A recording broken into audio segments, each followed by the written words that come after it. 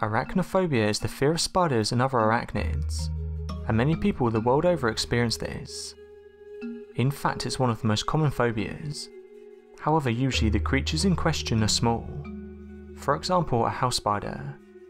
But over the years there have been reports of large spiders in remote locations. Recently we have talked about the Congo alot, and how it could house many unknown creatures. One alleged creature said to dwell in the Congo are giant spiders. These spiders are believed to be huge. These stories allegedly come from real life encounters. Most of the tales describe the spiders digging a shallow tunnel under tree roots, and camouflaging it with large beds of leaves. Then they create an almost invisible web between their burrow and a nearby tree.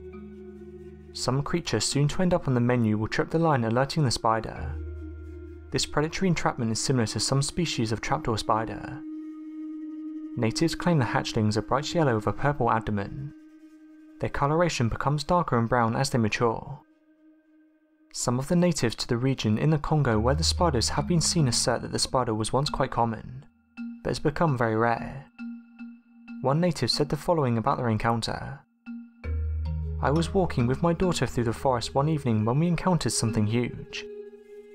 We've always called the Congo Basin home and we've witnessed many animals. This however was different.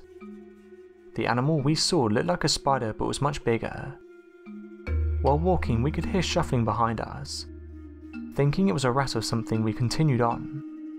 However, after around 5 minutes I wanted to know what was following us. We headed towards a curve in the forest and decided to see what the creature was. To our shock we saw a spider that was 2 feet in diameter. We get large spiders where we live but nothing this size. We waited for a few minutes and the giant spider wandered off. This isn't the first time that I've heard of this creature. Many people have told stories of these giant spiders, and some are going to say they get even bigger than this. Since this encounter I haven't seen any giant spiders." The fullest account by Westerners appears in a cryptozoological book by George Eberhard. On page 204, Eberhard relates the terrifying experience of an English couple travelling through a jungle region of what is now the Congo. R.K. Lloyd and his wife were motoring in the jungle in 1938, when they saw a large object crossing the trail in front of them.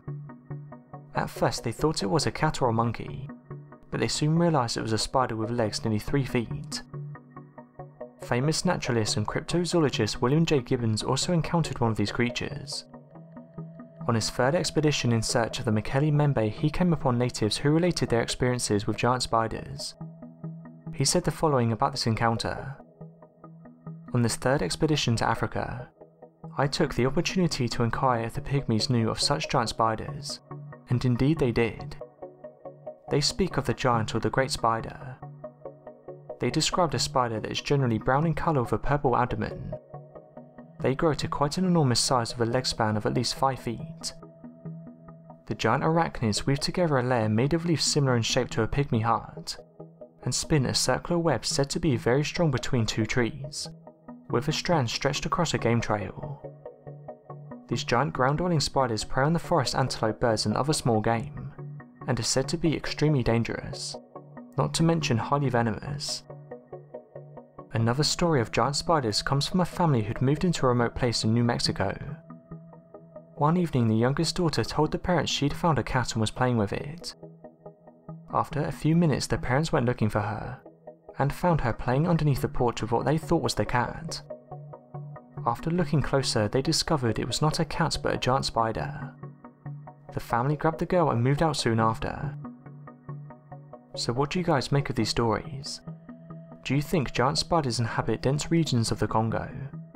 Let me know your thoughts in the comments.